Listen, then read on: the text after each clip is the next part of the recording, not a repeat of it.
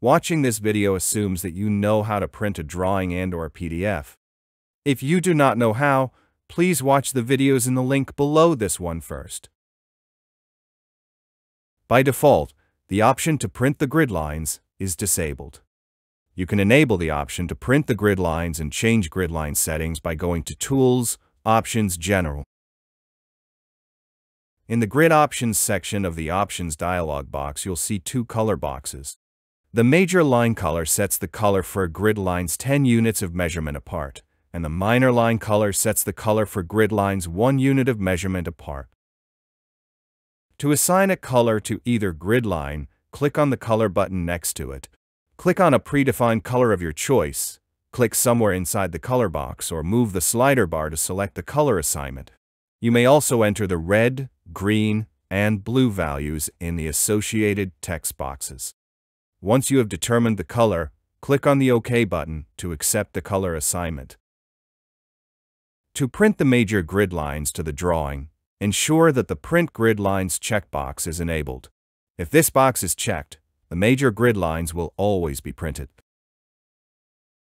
The option to suppress grid lines closer than blank on the printout enables you to print either only the major grid lines or to include the minor grid lines as well.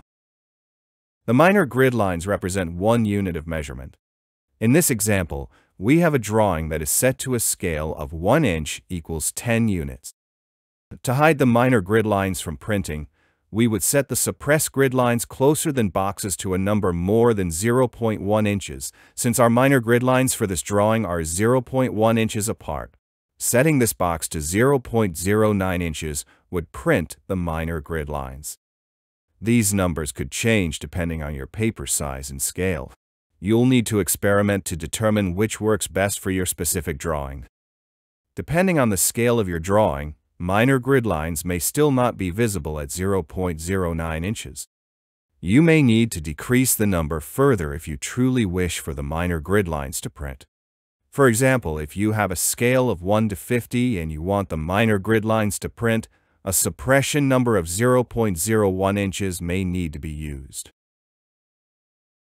Keep in mind, however, that depending on your paper size, amount of detail in your drawing, and your printer, printing the minor grid lines can drastically affect the quality of your drawing. Most printers cannot render such fine detail, and you could end up making your drawing unreadable. It is not recommended to print the minor grid lines for the majority of drawings.